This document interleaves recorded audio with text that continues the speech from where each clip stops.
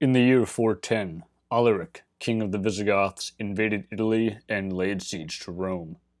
Why did he do this? After all, for the past few years, despite military flare-ups, it seemed like Alaric and the Visigoths wanted to work with the Roman Empire, to be a part of it to some degree.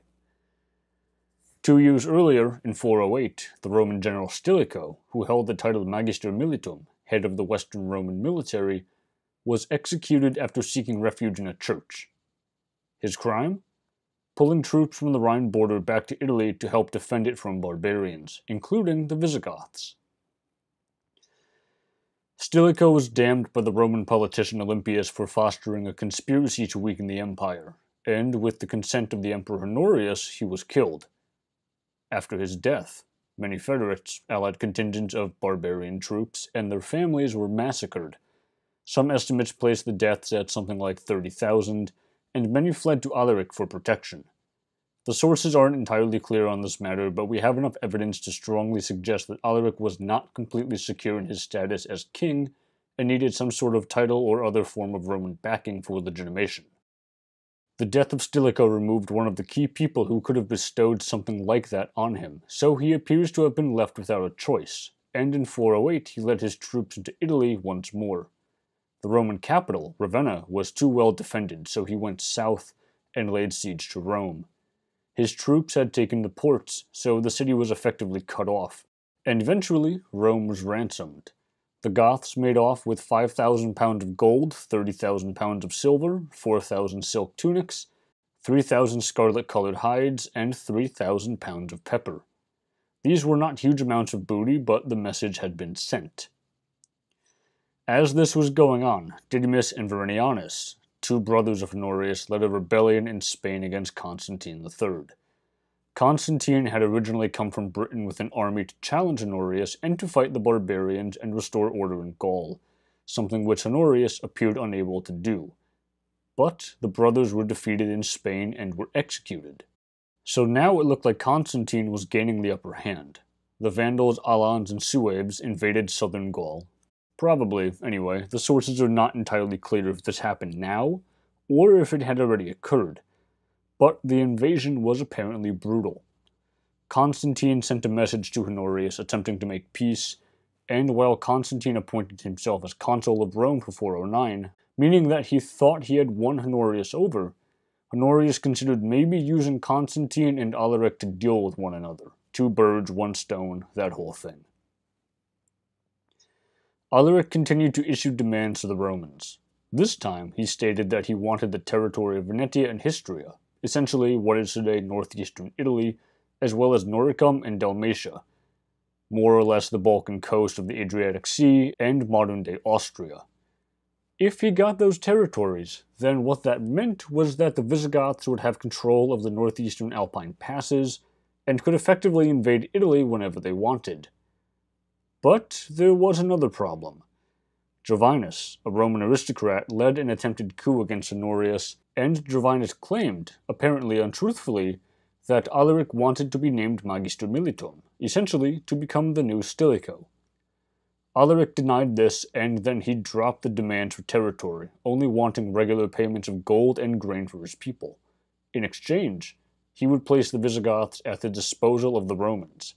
But he was denied, so, seeing no other option, he invaded Italy again and once more laid siege to Rome, taking the ports and cutting the city off from outside contact.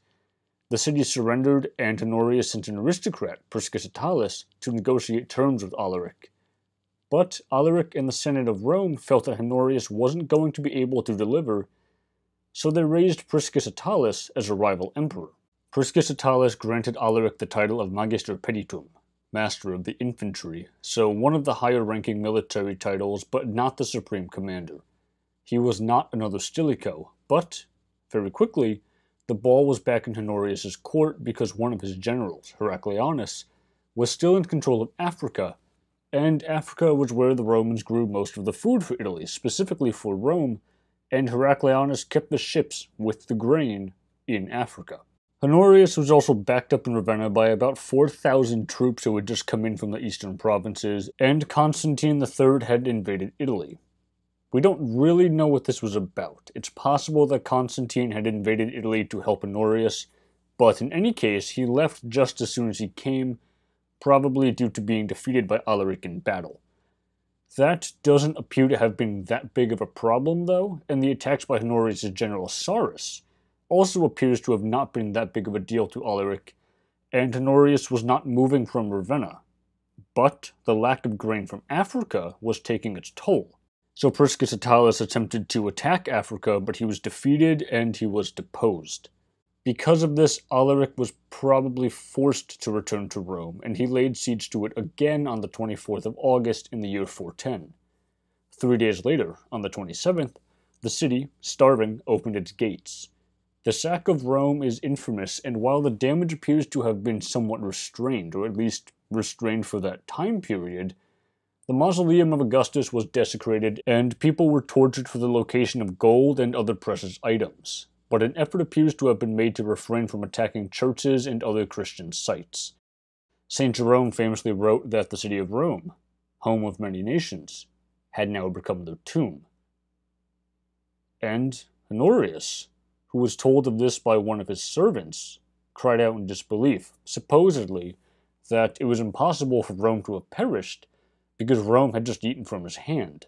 He was referring, of course, to his pet rooster of the same name. Alaric's problem, though, was that this had less severe political effects than he had maybe anticipated. His troops still did not have enough food, and he could really only effect any sort of change. He could really only bring about any sort of weight to bear on Honorius if he controlled Africa and thus the grain supply. The sack of Rome had made him realize this. So he tried to force his way to Africa through Sicily, but on the way, in Bruttium, he fell ill with a severe fever and he died. Things did not improve after his death, however. Alaric was succeeded by his brother-in-law, Ataulf, but he didn't have any sort of permanent title. While Priscus Attalus had been propped up as a puppet emperor, Ataulf had been the master of the cavalry. But, despite being in possession of Honorius' sister, Galla Placidia, which is a whole story of its own which we'll be doing a video on, after Attalus was deposed, Ataulf had tried to negotiate with Honorius, but because he had no legitimate title, he declared himself king of the Goths and he attempted to campaign in Italy for greater leverage. But after 2 years of little success, the tax assessment for Campania was reduced by about 90% due to the Gothic incursion, but that looks like it was about the extent of the damage. He took what remained of his Visigothic forces to southern Gaul, and once he did that, the Visigoths were swept up into the whirlwind of late Roman politics, where they became both allies and pawns of various Roman emperors and imperial pretenders. It is in the aftermath of Alaric's sack of Rome that the Western Roman Empire would begin to fray, and the empire would enter the age of the warlords.